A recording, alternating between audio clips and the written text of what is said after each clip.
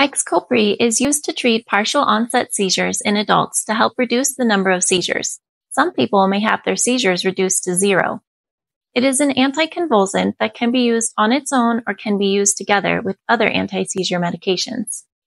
This medicine is available as tablets, which can be swallowed whole, or it may be crushed and mixed with water and given by mouth as an oral suspension or administered via a nasogastric tube.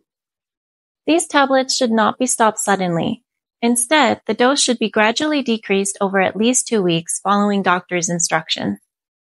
It is not known exactly how this medicine works to reduce the frequency of partial-onset seizures, but may be because it inhibits voltage-gated sodium channels and positively affects the gamma-aminobutyric acid GABA ion channel. Xcopri was FDA approved on the 21st of November 2019. Common side effects may include feeling tired, dizziness, drowsiness, double vision, or headaches. Other serious side effects may occur, including increased risk of suicide, multi-organ hypersensitivity, and QT shortening, which affects the heart. This material is provided for educational purposes only and is not intended for medical advice, diagnosis, or treatment. Always consult with your healthcare provider.